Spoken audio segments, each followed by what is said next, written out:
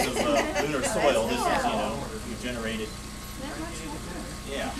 And it works out depending on the particular medium you use. So 100 grams of that dirt that we're passing around, we've extracted enough oxygen and combined it with the hydrogen in the ionic liquid to make this water. Yeah.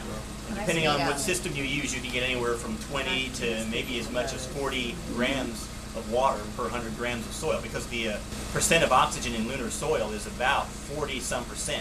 Now, 25% of that is silicon dioxide, which is very tricky to dissolve, although we are looking at ways to go at that. But then the other roughly 20%, 19-20% is from other metal oxides, which dissolve in conventional acids. And so, assuming that reaction goes 100% efficiency, you're talking 20 grams of oxygen from 100 grams So of soil. lunar rock and regolith has water in it?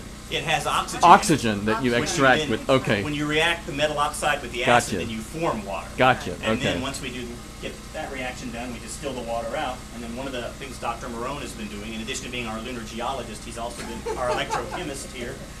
And he's been building and doing electrochemical cells, and I don't know if you have time to walk down there. I'll let you take it. We then electrolyze the water to make oxygen and hydrogen, and then the final step, in order to make this process viable, and this is critical, because again, we're back to that up mass issue, is once you've done this reaction and you dissolve some regolith and consume the acid, you need to be able to regenerate that ionic liquid acid. We don't want to have to launch more of it from Earth, or we're right back to where we were with the up mass issues. I mean, if you're going to do that, then you might as well just launch oxygen. That's the phase of work that we're just undertaking. Just starting to begin working on now.